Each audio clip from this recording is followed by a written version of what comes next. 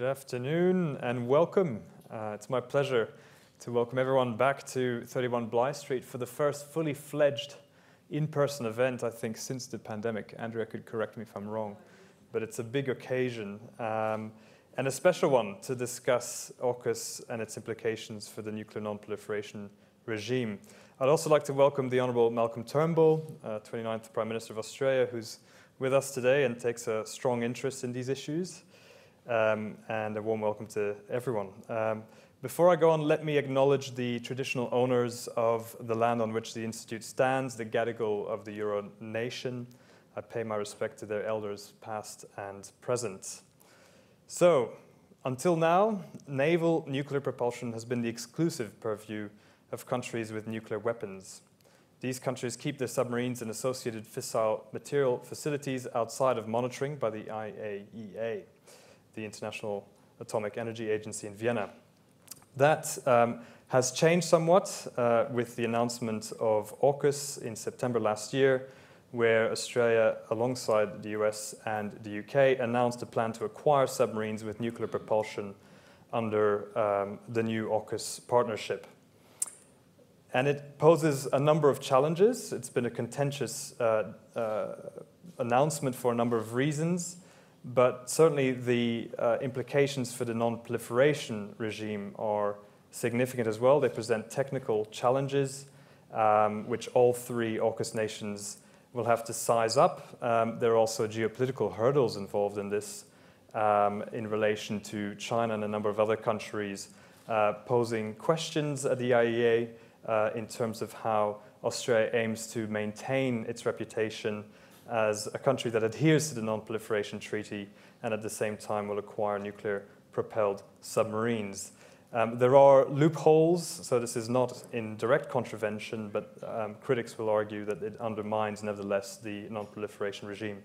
So with me to discuss this today, I'm happy to introduce Dr. Alan Kuperman, who comes to us all the way from the United States, from the University of Texas, the Lyndon B. School of Public Affairs.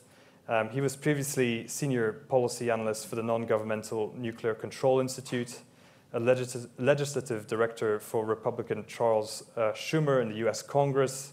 He holds an AB in Physical Science from Harvard University, an MA in International Relations and International Economics from Johns Hopkins University, and a PhD in Political Science from MIT.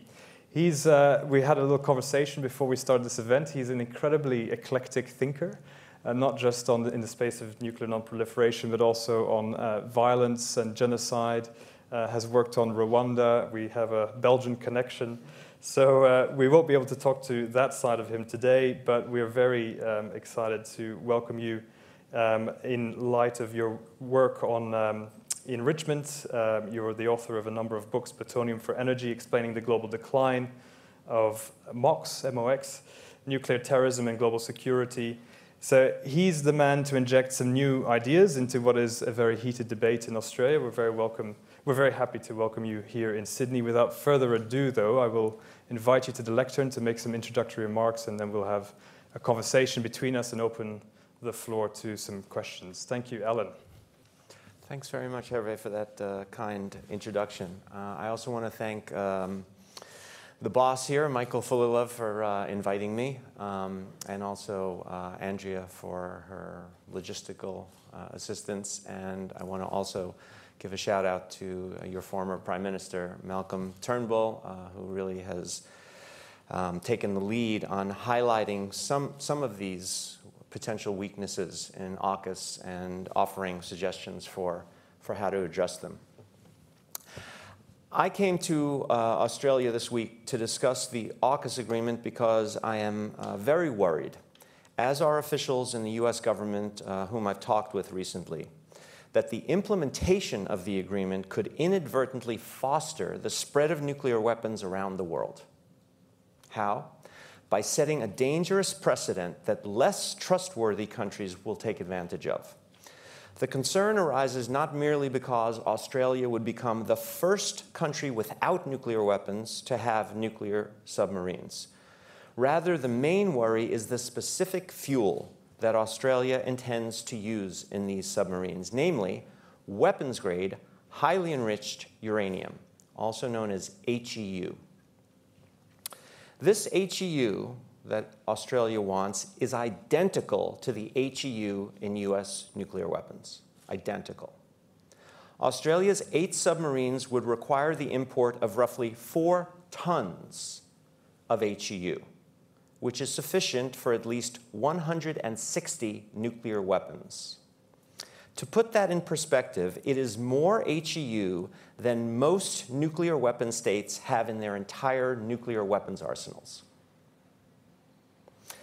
My concern is not that Australia itself would produce nuclear bombs, but that it would set a precedent for less trustworthy countries to acquire HEU, ostensibly for submarines, then divert it for nuclear weapons. And this is not merely a hypothetical concern, as Iran, for example, already says it wants HEU for a future nuclear navy.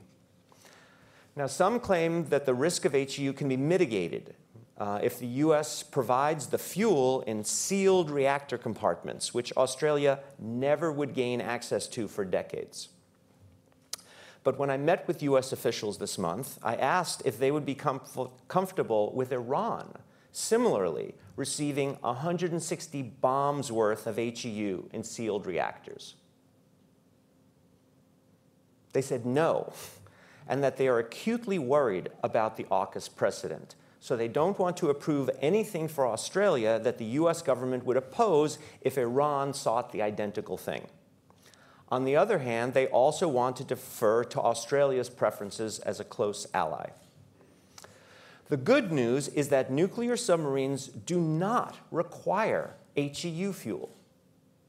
Of the 6 countries that currently have nuclear navies, 2 of them, France and China, already use low-enriched uranium fuel, LEU, which is unsuitable for nuclear weapons.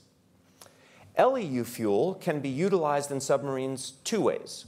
The first option, which France and China employ, is a small reactor that can be refueled rapidly when the submarine comes in for routine maintenance. The second option, which the US government has been developing for 7 years, is a larger reactor containing enough LEU fuel to last for the life of the submarine without refueling.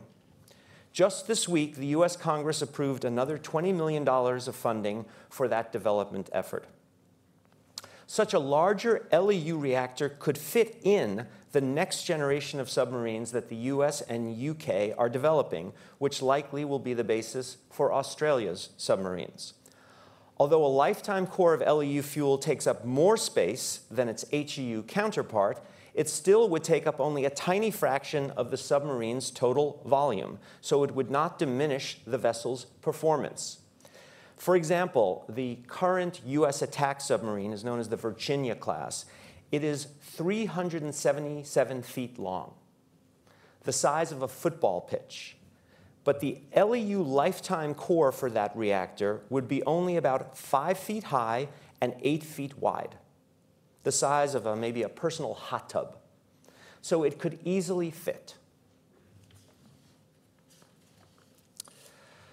The most surprising and in some ways disappointing aspect of AUKUS is that Australia, until now, had been a leader in the global non-proliferation effort to eliminate the use of HEU, which started in the 1970s. For example, Australia was the first country to produce medical isotopes using LEU, not HEU targets, starting in the 1970s, which set an example that now all of the world's other large producers have emulated.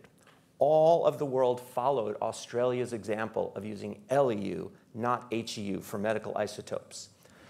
Similarly, research reactors, which used to use HEU fuel, have converted to LEU fuel, and new research reactors have been built with LEU fuel. So, for example, in Australia, the HIFAR reactor started with HEU, and then in 2006 converted to LEU. And then when Australia built the Opal reactor, it built it with LEU. Again, following the norm, reinforcing the norm, and making a great example for the rest of the world. In 2017, the Australian government at the IAEA pledged the following, quote, to make every effort to achieve further progress with regard to minimizing and eliminating the use of highly enriched uranium in civilian applications, unquote. And it goes beyond civilian application. This global effort has also gone towards eliminating HEU in non-weapons military applications. So, for example, the US Army in 2019 required that its new reactors use LEU fuel, not HEU fuel.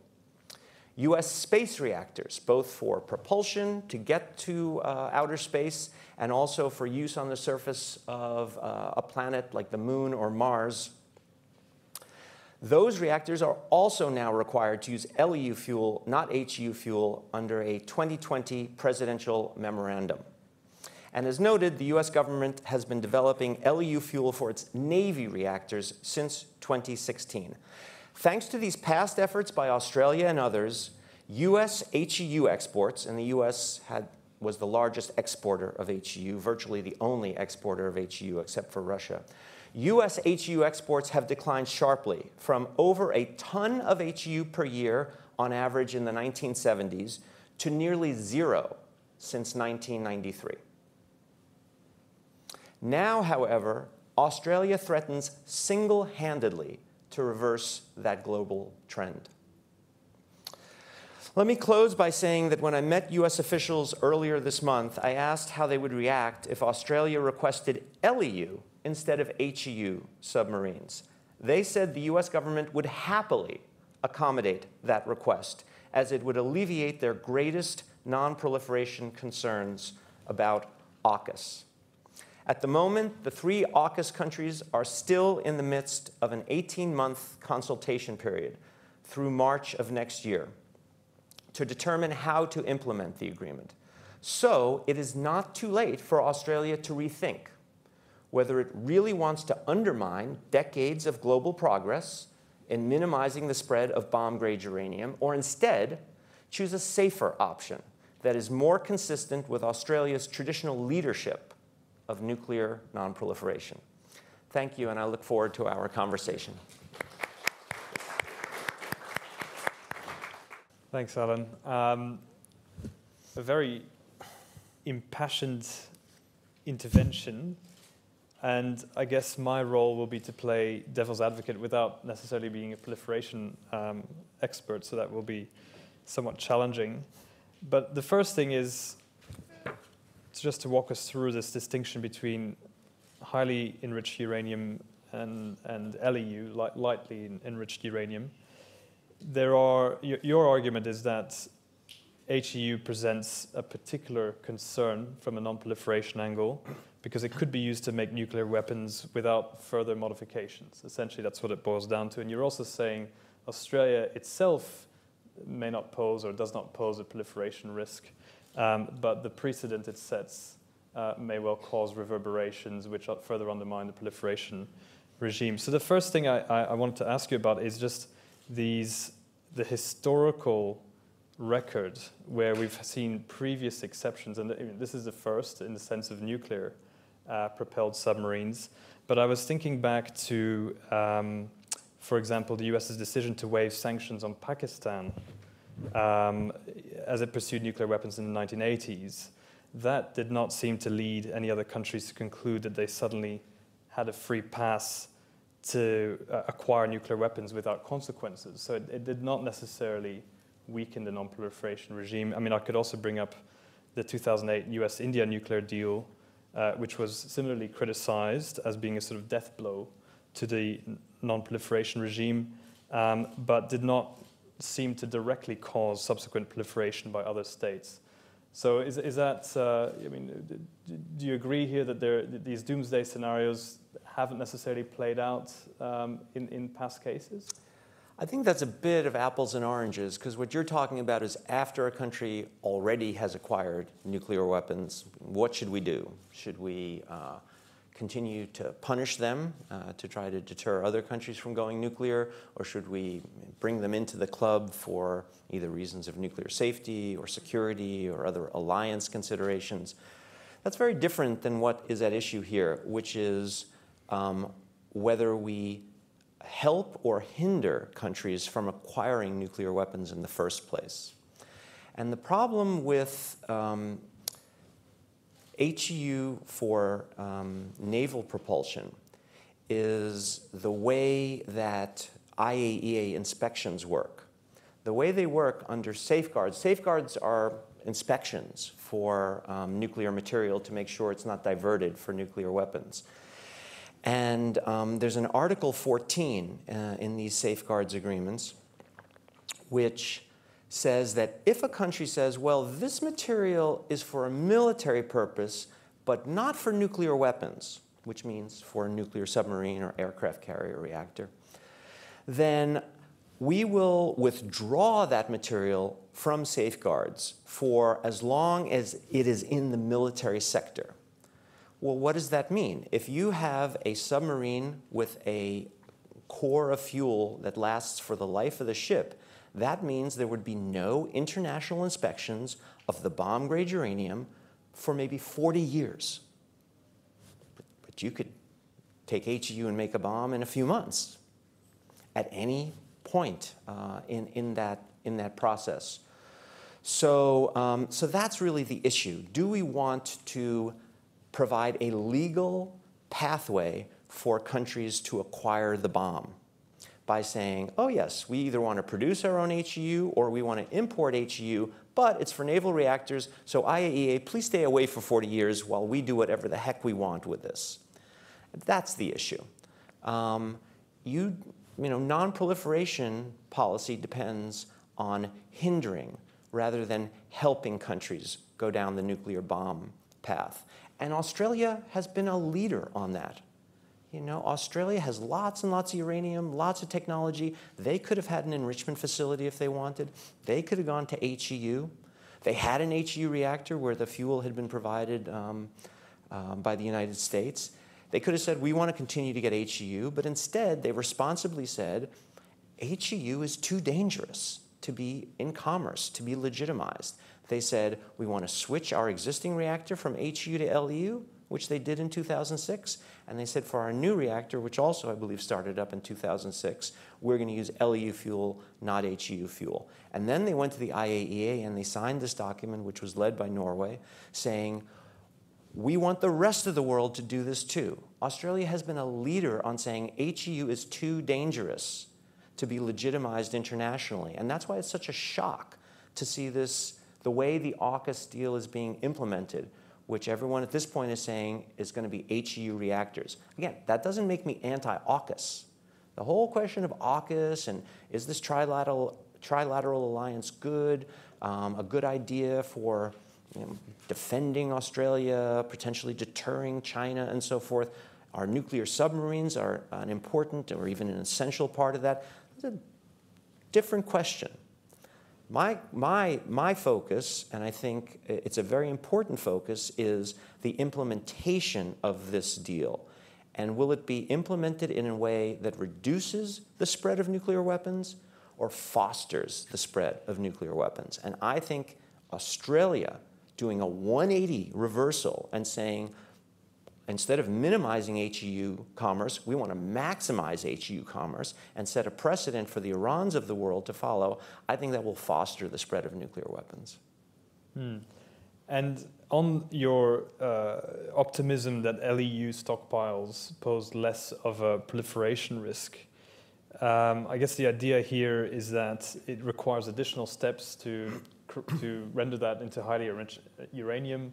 So it's more of a logistical challenge for aspiring nuclear weapon states.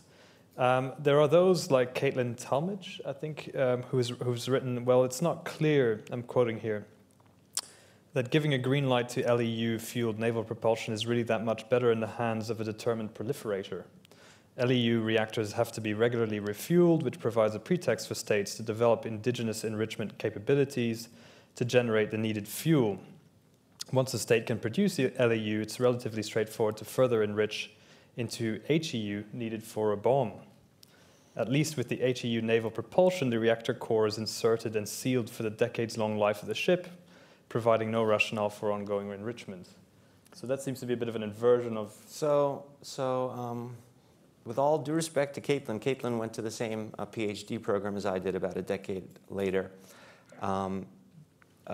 She's really not an expert on nuclear reactors or nuclear fuel cycles. She's a big proponent of Australia getting submarines, and so she is opposing anything that she thinks might come in the way of that. But her facts are wrong in this case. So, for example, you said that she says an LEU reactor requires refueling. Not necessarily. What the US government has been working on since 2016, it's been funded every single year from FY 2016 to FY 22, with the latest funding just approved this last week in the omnibus bill that Congress just passed and that President Biden will sign this week.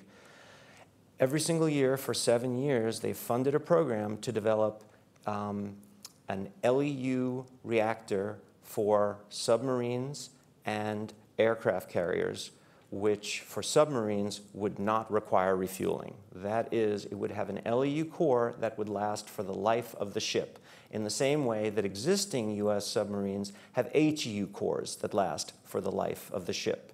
And the way you do that is you make slightly higher density fuel and you make the reactor slightly bigger, perhaps double the volume, which increases the length by, I don't know, 1.3 or something like that. It's really not very much. So that's one option. The other option is to go the French path, which does entail refueling, but I'm sure that if Australia were to reconsider its path for nuclear submarines and says, we want to do LEU rather than HEU, we have the US option, we have the French option. If they were to look again at the French option, my guess is that France would take care of the refueling, not Australia. And so if that occurred, then there would be, to my, from my perspective, no proliferation risk. Australia wouldn't have an enrichment facility. They wouldn't even have control of the LEU before it went in the reactor and after it came out of the reactor. So it's a bit of a red herring, the argument that Professor Talmadge was making. Look, here's the bottom line. There's two ways to make to get the material for a nuclear bomb if you're using highly enriched uranium. And one is to have your own enrichment facility, because any enrichment facility can produce highly enriched uranium. You just enrich for longer. That's one way. The other way is to have someone send you HEU. If you don't have either of those, no enrichment and no one's sending you HEU, you can't make a bomb from HEU because you can't get HEU. So the best solution, if somebody wants nuclear submarines, but you're trying to prevent proliferation, is to say, okay, use LEU and we will sell you the LEU. And when you're done with the LEU, we'll take back the LEU. That is a proliferation-resistant way for a country to acquire a nuclear submarine capability. There is no possibility with that sort of deal, there is no proliferation risk. I'll say that full stop. There is no proliferation risk. They're getting only LEU. They have no enrichment capability. They can't get HEU. They can't make a uranium bomb. That's the bottom line. We can talk about the HEU, but there's a very similar argument being made about the fact that if you buy HEU from the US, part of its existing HEU stockpiles, Australia would need to touch this to the extent that it would ever need to be touched, which is probably never, but even if it were, in the worst case scenario, that could also be done by the United States outside of Australian territory or purview. So it strikes me that there's a bit of a similar rationale you could argue for LEU, HEU, both could be handled in the same way, which is basically to outsource the acquisition of and the maintenance of these reactors. But I wanted to take you a little bit further. There's another argument for why critics, or people have often worried about non-proliferation globally, and in particular this region. which is to do with the role of the United States and the fear among US allies that the conventional mutual defense alliances that the US has built over many decades may no longer be, will come under challenge, and that the ambition required in DC to come to the assistance of its allies in East Asia in the event of a war, perhaps with China, is withering, that is forcing countries like South Korea from beefing up its own autonomous capabilities, and that may be the motivation, basically, in terms of other countries being quite tempted to acquire nuclear weapons programs of their own or nuclear-propelled submarines. Now, AUKUS seems to me to be a correction of that narrative insofar as it shows that the US is willing to come to the assistance of its allies to considerably beef up its capabilities, and that, if anything, it re-injects credibility in the strength and durability of the US alliance system, not only with regard to Australia, but among other East Asian allies. So in that sense, it could also diminish the motivation felt by other East Asian countries towards pursuing their own autonomous either nuclear weapons program or nuclear propulsion technology to make up for the loss or perceived loss of US leadership in the region. So let me briefly first address the point you started with, where you said, well, if we're going to outsource the acquisition of the enriched uranium, it really doesn't matter if it's LEU or it's HEU, since the recipient country, Australia, would never really be in control of that material. And where I would differ with you is by saying, okay, let's think about Iran. This is the discussion I had with US officials just a couple weeks ago. It makes a huge difference if you're exporting Iran LEU or you're exporting Iran HEU, or the next country that comes along, whether it's South Korea or Japan or Turkey or Brazil or Argentina or whoever it is. So you're right. You could have this sort of system where the exporter takes back the stuff and is never really in control of the recipient, except for the fact it is in their control for 40 years. And if it's LEU, it's no proliferation risk. And if it's HEU, it's a huge proliferation risk. But to get to your larger point about the geostrategic context and consequences, I'm not a dove. I'm very worried about China. Not just in Taiwan, not just the way it's treated Hong Kong, not just the way it's treated its national or domestic minorities, not just its coercive trade policy with regard to whether it's Australia or Lithuania or whoever it is, or Estonia, whatever. So I'm not a dove. I'm not an appeaser. I think that if I were Australia, with a lot of territory and very few people, and a gigantic perimeter at sea, then I would be worried. And I would want to do everything I could to try to deter potential adversaries and defend, if it comes to that, the territorial sovereignty from aggressors. And then the question is how to do that. This is a big debate that goes well beyond the purview of our event today. But there are very respected people in Australia who say that maybe we should have an autonomous capability to do that rather than having to rely on another country. And there are some who say, whatever we do, let's get that capability sooner rather than later, as China's been relatively aggressive and seemingly growing so in the last few years.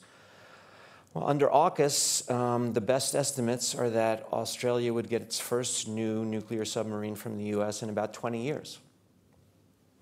So what happens in the intervening 20 years? That's a question. And then you raise the issue of, well, maybe this would this trilateral alliance would reinforce the credibility, I guess, of the U.S. extended deterrence commitment to Australia. You didn't put it in those terms, but that's, as an academic, that's the way I think of it. And that's, possibly true, but, and then you said that would therefore reduce the motivation of countries to acquire their own nuclear weapons. So with regard to Australia, I don't get the impression that Australia otherwise was headed towards nuclear weapons.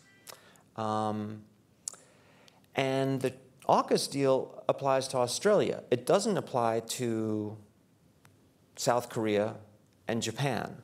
So one could turn your question on its head and say, oh yes, the US has now reinforced its commitment to Australia, but not to South Korea and Japan. So does that actually increase the incentives for South Korea and Japan to get nuclear weapons?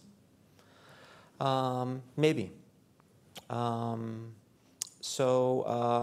think as again, these are bigger questions, but from a national security standpoint, I think Australia, if it decides to reconsider AUKUS, let's say there's in the election a Labour government would come in to power and decides, well, let's just reconsider what's our best naval strategy.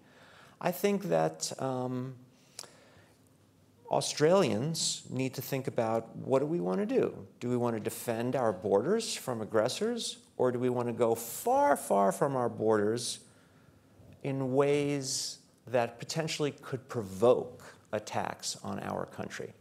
And that's not meant to be a leading question, as in like the answer is obvious. The answer is not obvious. But it's not obvious to me that the best way for Australia to defend itself is to put nuclear subs next to China. Because if I were China, I would view that as Australia threatening my national security. And that would, if I were China, I would put the bullseye on Australia.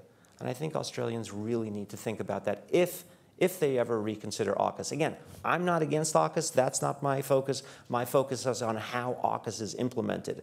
But if there's a reconsideration of the geostrategic issues you're talking about, then I think that the whole thing needs to be thought through with an open debate. This AUKUS deal was announced, out of the blue. Nobody saw it. Well, I didn't know it was coming. I don't know anyone who knew it was coming. And therefore, there wasn't an open debate about whether it's a good idea. All we're doing now is debating how to implement it. Maybe we should go back and think about, was this a good idea in the first place? But I'm going to leave that to Australians. You leave a lot to think about. The point I was making on the geopolitical risk was really more to do about the proliferation risk and the sense that countries increasingly think that U.S. alliances may not, conventional or the nuclear umbrella, may not be enough to defend them against a deteriorating strategic environment in Asia. But it's largely hypothetical as well, so it's very hard to know how these things will play out, and it's also an element of perception involved, which is doubly difficult to read. Now, getting back to sort of the details, and it's also interesting that whether it's LEU or HEU, you could still project at long range these nuclear-propelled submarines, right? So the type of fuel is not going to negate that argument. What kinds of, is it possible, for example, to operate a Virginia-class submarine on LEU fuel? Is it built for that? Could the US provide that for Australia? Would that not provide or not create, an additional 5 to 10 years of delays in order to work out the technologies to retrofit something which is built for HEU to make it LEU compatible? And that's the first question, I suppose. And then the second question is, what other countries? Presumably, we're all thinking about France here, given that their nuclear-propelled submarines are LEU compatible or fueled. But does the UK do this? Does this predispose, if Australia were to consider or rule out HEU, does that mean that there's really only one option, which is working with France? Okay, so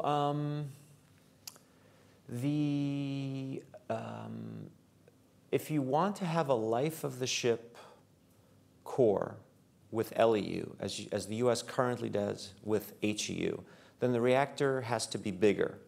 So the consensus is that rather than trying to retrofit the existing class of submarines in the US or the UK, and in the US the attack submarine is, as you rightly say, the current one is known as the Virginia class, the plan has been to aim for the next generation attack submarine. That's the next submarine that the US will be building.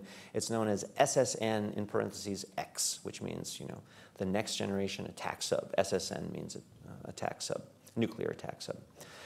And so that's been the plan. And the idea there is, well, we're redesigning the whole ship, right? So we don't have to retrofit and say, oh, how do we squeeze a bigger reactor into a compartment that only has a smaller space for an HE reactor. We're redesigning the thing from scratch, so we can just make the reactor compartment slightly bigger to accommodate a core that is, instead of 6 feet across, is 8 feet across.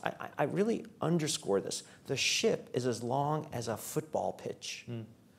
The fuel, even if it's LEU for a 30-year lifetime, would be about 8 feet across and 6 feet high, whatever it is, 5 feet high. So, and then you have the reactor around that, you have the shielding, but it is still a fraction of the space inside the submarine. You might have to make the submarine, instead of 400 feet, make it 410 feet in order to remain buoyant with a slightly heavier mass. But you can absolutely do that. And if my guess is, if Australia is going to spend $5 or $10 billion American for a sub, then it's going to want the best sub in the world. It's not going to want the last generation sub. So my guess is that Australia wants this SSNX. It wants the next. That's going to come out in the US in the 2040s. And so if Australia were to say to the US, yes, we want that next generation sub, state-of-the-art, best in the world, but we want it with LEU, as you've been researching, rather than HEU, then the question is, would that delay things? And we don't know. When the Office of Naval Reactors in the US submitted a plan to Congress in 2016, they said it would take about 10 to 15 years to develop the LEU fuel and reactor for the sub, and then another 10 or 15 years to do the whole infrastructure to produce the fuel and so forth. So that also takes you to right around 2040. Might LEU delay the first sub by a year or two? It's possible. Might it not? It's possible. But if you're waiting 20 years, it seems that a year or two isn't going to be a backbreaker in terms. Now, there is the question of what do you do in the intervening 20 years? And a lot of people have been saying Australia may need to enhance its existing or buy new conventional subs. And, again, I leave that to Australia. But, a sub that you get in the 2040s, HU or LEU, doesn't take care of your national security concerns for the next 2 decades. All right. Oh, let me just also say, you said France. So the UK basically just is a subsidiary of the US program. We provide their HU. We facilitate in the design of their reactors. So essentially they're in lockstep with us. But they are not autonomously, to my knowledge, developing an LEU reactor. But if the US develops one and decides to adopt it for the US Navy, then assuredly the UK will do so, because the US will stop providing HEU to the UK. As for France, they used to use HEU fuel in their submarines, and they switched to LEU. And in fact, when they did so, they also built a more powerful submarine. So some people say, oh, LEU is not as good as HEU. Actually, their LEU submarine today is more powerful than their old HEU submarine used to be. And what they do is, rather than building a bigger reactor in the sub, they keep the reactor the same size, and then they just put in new fuel every 10 years. Take out the old spent fuel, put in the new fresh fuel, just like nuclear power reactors do on a regular basis. Nuclear power reactors, fuel stays in for 4.5 years. French Navy reactors, the fuel stays in for 10 years. They also have a refueling hatch on their submarines. So what they do is they just pop open the hatch, take out the old fuel, put in the new fuel, close the hatch. The whole thing takes about 2 weeks. And that's in the course of a routine maintenance for the sub, where the maintenance on the rest of the sub takes much longer than 2 weeks. So this does not at all extend the amount of time that the sub is off duty. It does not at all. And so that's another option. Some people like that option better because it means that you get to do this maintenance of the ship every 10 years. And if there's anything going wrong in the reactor, you'll find out about it in 10 years as opposed to waiting until something maybe goes wrong in the next couple decades. But the US, as I said, is going for life of the ship cores. France has regular refueling. And if it's LEU fuel, regular refueling is not a proliferation risk, with all, again, due respect to Professor Talmadge. And can you take us a little bit a step back or behind the scenes into discussions ongoing in Vienna at the IAEA? There are those that are arguing that actually with good faith and a good deal of engagement that there are possibilities even for the US, UK and Australia to strengthen the nuclear non-proliferation regime, not only just uphold it using a loophole. And it does seem as if the IAEA Director General has welcomed the move by Australia to make early representations very early in this process, and that there does seem to be a good faith effort to try to patch up whatever tensions may exist between increasing indirectly proliferation risks and upholding the non-proliferation regime. Do you see a way forward? Is there a way that Australia, UK, US might be able to do that, engaging the IAEA in that way, not just in terms of LEU, obviously, which is your preferred solution, but even with HEU? I mean, is there a way that Australia might actually be able to claim both its mantle as a protector of the NPT regime and go for national security max? So, Hervé, this is the other main focus of the non-proliferation efforts around, or concerns around, AUKUS. And all three countries are working very cooperatively with each other and with the IAEA to try to figure out, because this is the first time that you've had a country without nuclear weapons that would have a nuclear-propelled submarine. And so this is the first time the IAEA is trying to figure out, how do we actually implement Article 14? And as I mentioned, under this article, the IAEA does not get to do inspections while the nuclear material is in the military sector of that country. And if it's a French-style submarine, that means 10 years without inspections. If it's a US-UK style submarine, that means maybe 35 years without inspections. And so what they're thinking is, well, is there a way to watch the enriched uranium right to the moment it's put in the sub and sealed in the sub, and then, whenever it's done, 10 years, 35 years later, to watch as the material is taken out of the sub? And so that, I think, is the main focus of their efforts. And that's all to the good. And that might be sufficient with Australia. But again, my question is, what about with a country that doesn't have great non-proliferation bona fides, that you suspect does or might have a nuclear weapons ambition? Let's say it's Iran. Are you comfortable with the IAEA watching 4 tons of HEU go into their submarines and seal the submarine, and then you say, okay, see you in 35 years? I don't think so. Let me give you an example. In 1991, there was a little dust-up with Saddam Hussein in Iraq, you may recall. And we first did sanctions, and then we did an air war starting January 15th, 1991, and then the end of February, we had a 4-day ground war. And as Saddam realized that the international community was turning against him, he said, hey, I have a research reactor, an old one. This is, an old one provided before the HEU minimization norm. Our reactor has HEU fuel. He ordered his technical people to take the HEU fuel rods, shear the top off the fuel rods, and try to extract the HEU in order to make a bomb.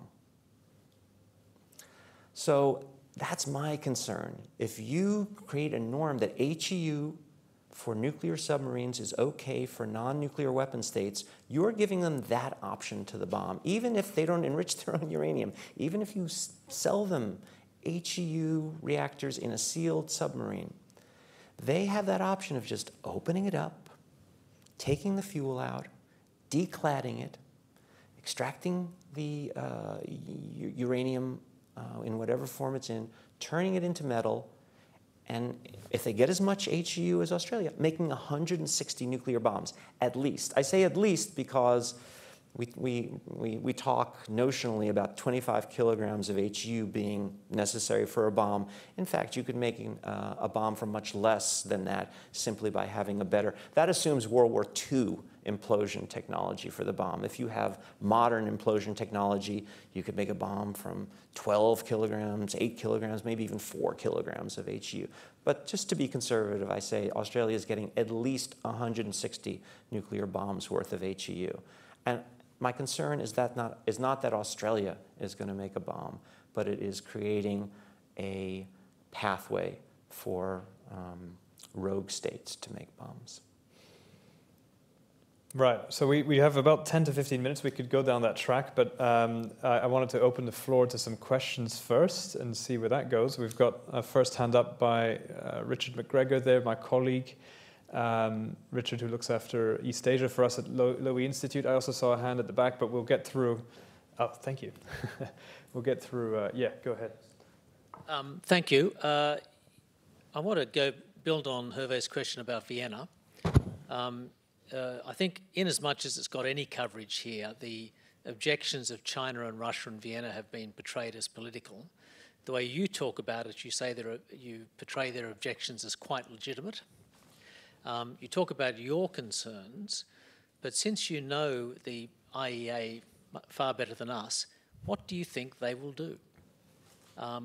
What will they decide? Will they allow a further exception for these submarines? Will the IAEA? Yes.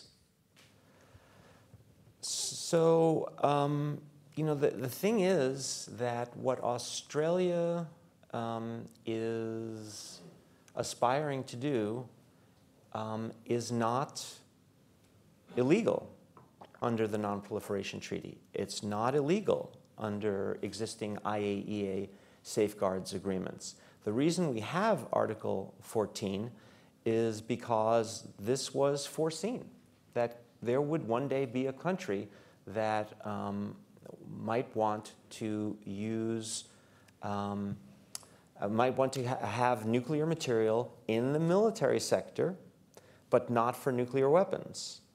And the IAEA is supposed to monitor and inspect the peaceful use of nuclear material. So what do we do with this in-between case where it's not peaceful, but it's also not for weapons? And the decision was made, well, the IAEA has no business monitoring a military.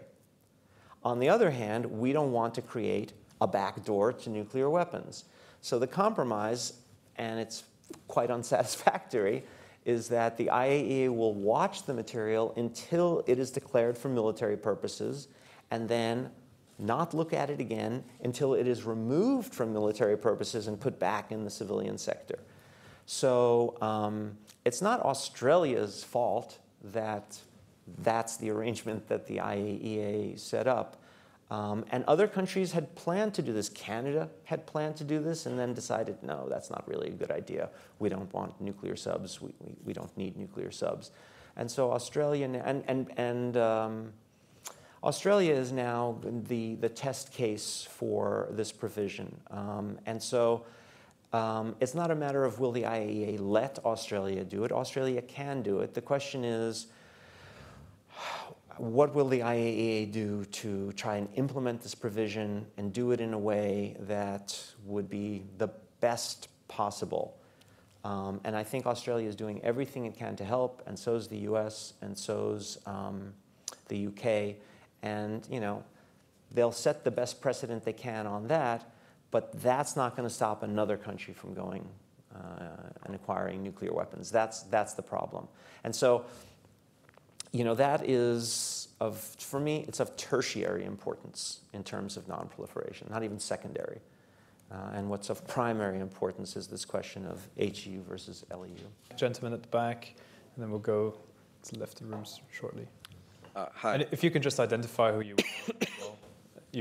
are and your affiliation. My name is Cameron Moises. I have a master's degree from the Australian National University in International Security.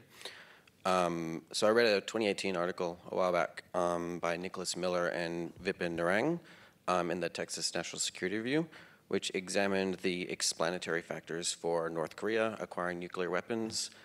Despite all the sanctions, the threats, the lack of technical skill in the country, and the regime, the political system that they have, they still managed to make progress, and recent estimates suggest that they have about 30 nuclear weapons in their arsenal.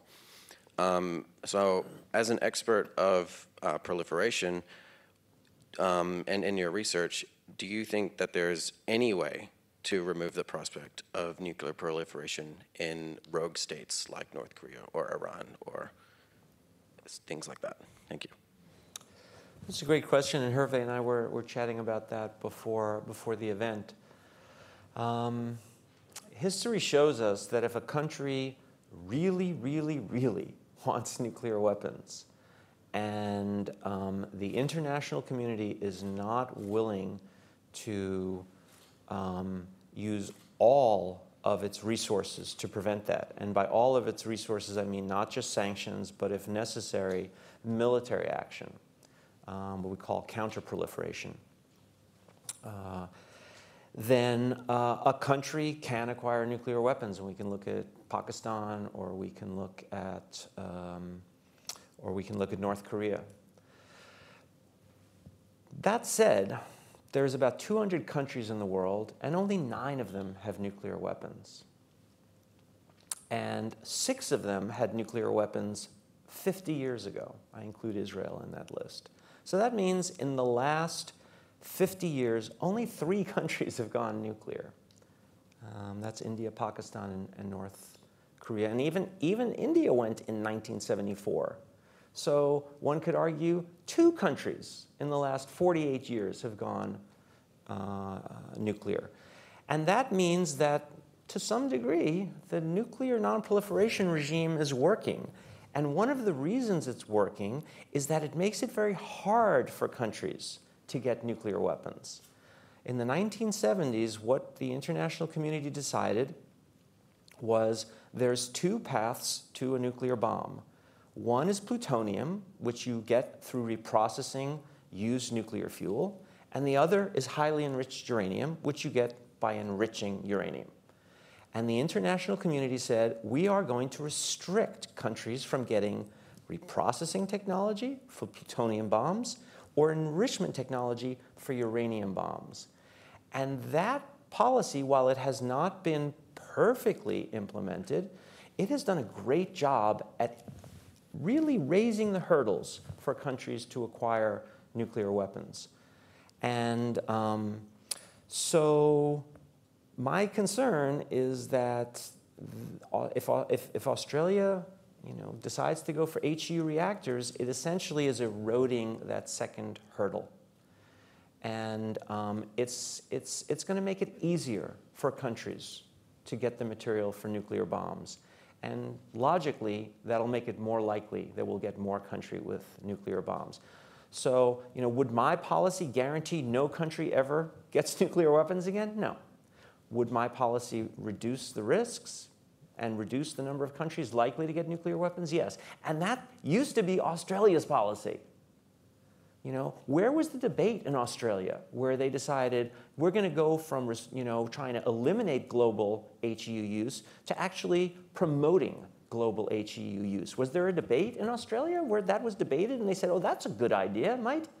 I don't think so. I don't think there was any such, sorry, I got Australian cousins and they taught me how to speak this way.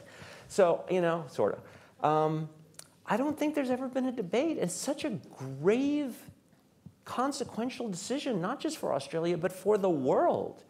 It seems to me you should have a debate about that. and think is the, especially when there's this alternative pathway that is the best of both worlds. Australia can get its nuclear submarines to ensure its security against a rising China with LEU fuel, and thereby reduce non-proliferation risks, which, by the way, are also a risk to Australia, right?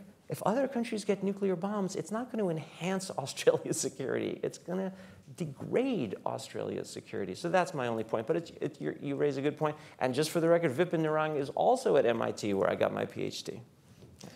All right. We've got a gentleman just to the front of the room here. Chris Skinner, the editor of the Nuclear Propulsion Roadmap for Australia. I take some exception to your most recent remarks here, which in some ways detract from your earlier very erudite tour d'horizon.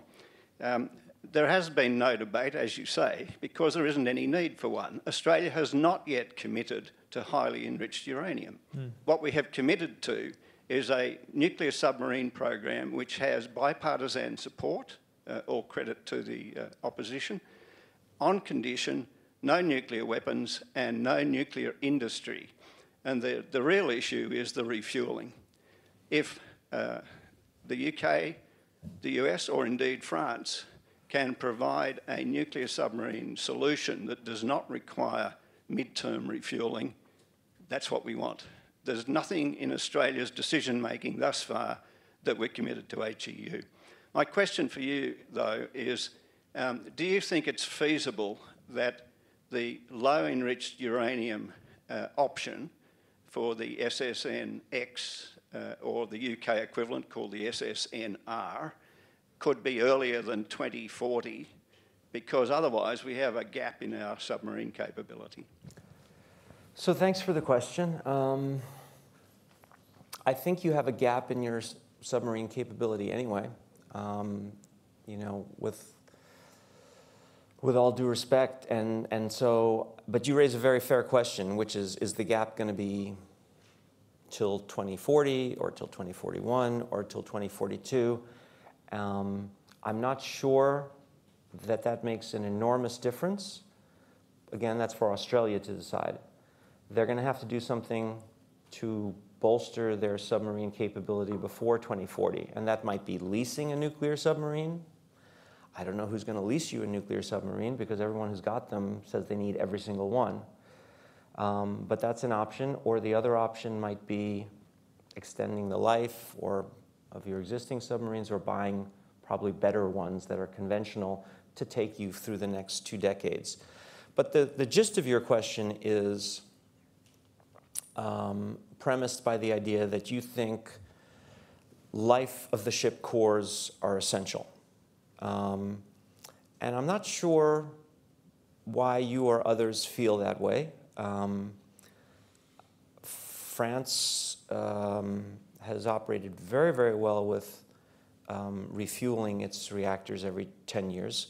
But let's say, for whatever reason, Australia has decided we want life of the ship reactors. And your question is, if Australia says to the US, we want LEU, not HEU, would that delay it, and by how much?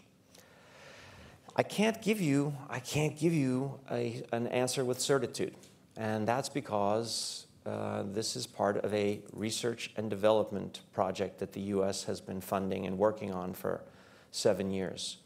And whenever you do R&D, you're not sure exactly how it's going to turn out. What I can say is that in other realms of nuclear reactors and technology, when the decision was made to go from HEU to LEU, it has worked well. Research reactors went from HEU fuel to LEU fuel, and this was retrofitting. And over 100 reactors around the world have either retrofitted or shut down, and the number that have retrofitted is over 70. So over 70 research reactors have converted from using HEU fuel to LEU fuel. Medical isotope production, every country that's tried it has succeeded going from HEU to LEU. The US is so confident in converting from HEU to LEU, that it ordered all new Army reactors to be LEU and all new space reactors to be LEU. So I can't guarantee it. But what I can say is that the fuel design that the US Navy intends for LEU, they've also been testing it for HEU, and this is classified, but the word that's you hear publicly is that that research is going quite well.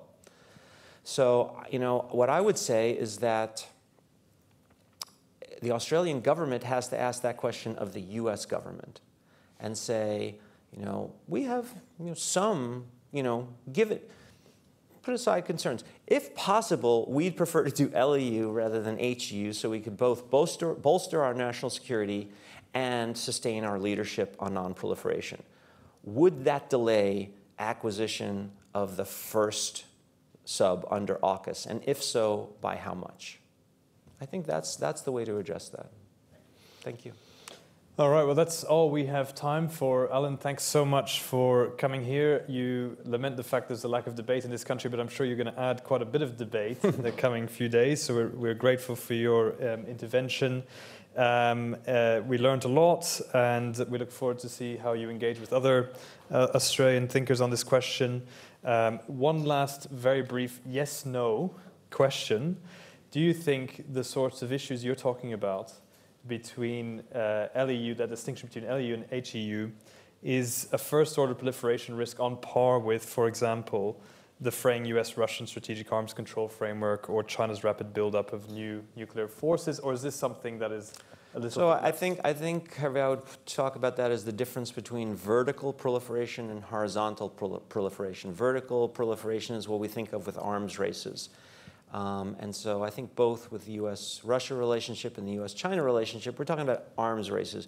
How many weapons will the existing weapon states have, and what type will they be? And what I'm talking about is how many countries will have nuclear weapons. And I think on that latter question, in recent history, this AUKUS implementation decision is the most consequential one that I can think of for horizontal proliferation. Not the only one, but the most, yeah. All right. Well, thank you, Alan. Thank you. Appreciate it.